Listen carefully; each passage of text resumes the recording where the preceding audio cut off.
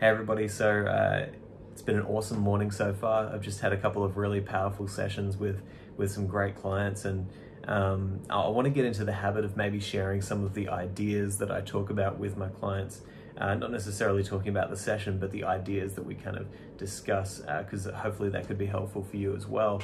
But one of the things that I was discussing in my latest session this morning was a quote from Marcus Aurelius. It's a really powerful quote. It goes like this: "Never let the future disturb you. You will meet it, if you have to, with the same weapons of reason which today arm you against the present."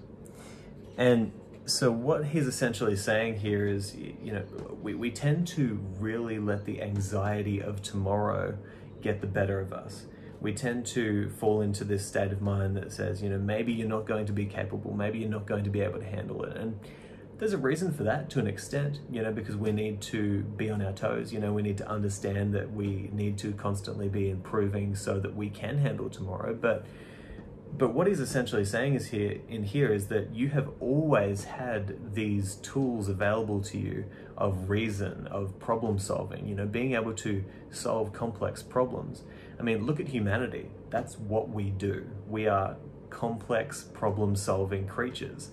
And so what he's saying is, if you understand this, then you understand that the problems that you face today, the problems that you face tomorrow, next week, you're going to face those problems with the same problem-solving skills that you have as a human being that have helped you throughout your entire life. And the best way to demonstrate this, and I said this to my client, I say this to you, think of a time in your life when something catastrophic happened, or when you dealt with an extremely complex, high-stakes problem. You've probably dealt with many of these. I mean, look, you could go far as back as being a kid and learning how to walk, right? You handled that problem in the best way that you could.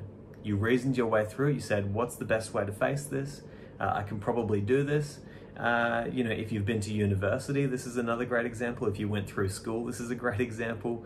And so you can problem solve. You can fix issues in your life, and you can move forward with confidence.